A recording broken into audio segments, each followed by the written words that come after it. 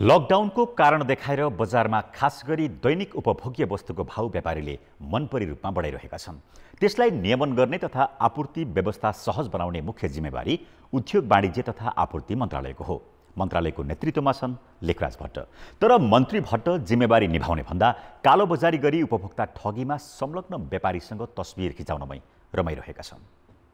Nepal petroleum dealers एसोसिएसनले बुधबार सरकारलाई 5 लाख रुपैयाँ दियो।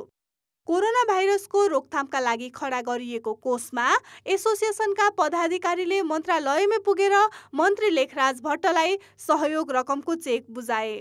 त्यसबखत मन्त्रालयका दुवै सचिव चन्द्र घिमिरे र वैकुण्ठ अर्याल पनि उपस्थित थिए। उनीहरूले इन्धन व्यापारीसँग फोटो सेसन समेत गरे।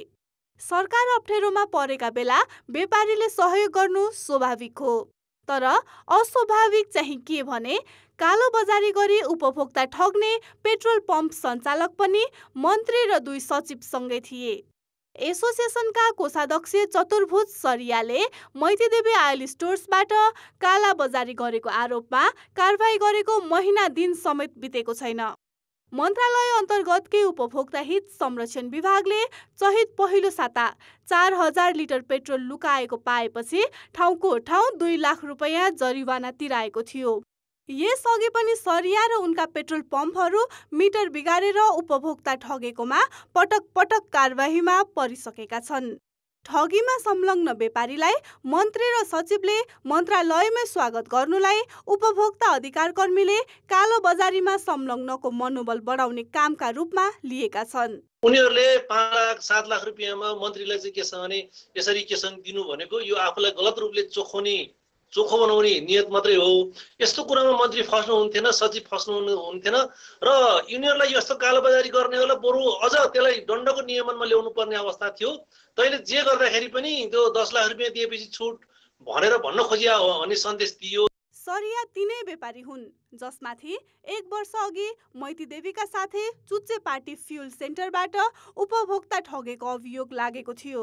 उनले नापतौल तथा गुणस्तर विभागले लगाएको सिल तोडेर उपभोक्तालाई कम तेल दिई नक्कली सिल लगाएको पाइएको थियो। उपभोक्ता ठगीमा संलग्नलाई कारबाही गर्ने मुख्य भूमिकामा रहेका व्यक्तिले यस्तो पृष्ठभूमिलाई बेवास्ता गर्ने कारणले नै सरकारी नियमन फितलो भइरहेको छ। लकडाउनका कारण ढुवानी नभएको देखाएर व्यापारीले दैनिक उपभोग्य वस्तुको भाउ मनपरे रूपमा असुले पनि बजारमा अहिले सरकारको उपस्थिति छैन। निर्धारण गर्ने योभन्दा बढी लिन पाइन्न भन्ने र यदि मर्का उपभोक्तालाई मर्का पर्यो भने मर्का उप मलाई सुनवाई गर है, मलाई भन्न सूचना देऊ है भन्नुपर्ने बेलामा त्यस्तो स्थिति चाहिँ रहेन, सरकारको उपस्थिति रहँदै रहेन। सरकारलाई सहयोग रकमको चेक बुझाउन मन्त्री र सचिवका दैला चाहर्नु पर्ने बेला पनि यो होइन। खातामै जम्मा गर्न सकिन्छ। अहिले त झन् लकडाउनको नियमले पनि यो सुविधा दिँदैन। त्यसैले मन्त्री र सचिवले पनि चेक बुझेर रमाउने भन्दा पदीय जिम्मेवारी वहनमै ध्यान केन्द्रित गरे उपभोक्ताले राहत पाउनेछन्।